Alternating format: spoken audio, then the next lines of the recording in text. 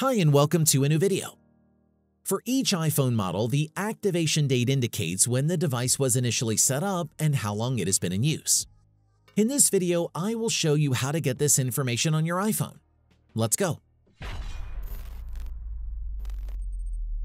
Technically, there is no definite way to identify the accurate activation date of any iPhone. However, you can readily determine its purchase date in order to estimate the iPhone's activation date. For this, I recommend 3 simple methods that you can do. First, if you know for a fact that the iPhone has never been reset, open Settings and go to Cellular.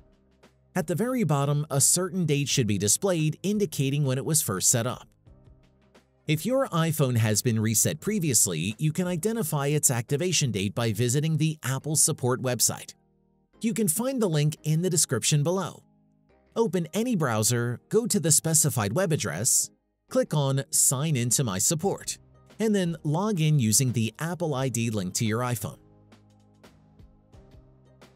Next, click on your iPhone model number under the My Devices section. You will be redirected to another page wherein the exact date of purchase of your iPhone is specified for your reference. Your third and final option to identify the activation date is by simply using the device's serial number. To get that data, go to Settings, navigate to General, access the About page, and then tap and hold on the serial number to copy it. Next, open your browser and visit iUnlocker.com.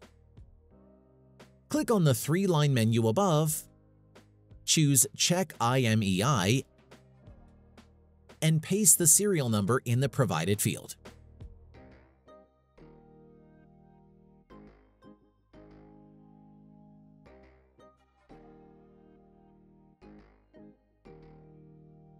Alongside other minor iPhone-related details, the estimated purchase date of the device is also listed here, which is presumably its activation date as well. And that's it. If I could help you, feel free to give this video a thumbs up and don't forget to subscribe. Leave a comment down below if you have any questions. See you next time. Bye.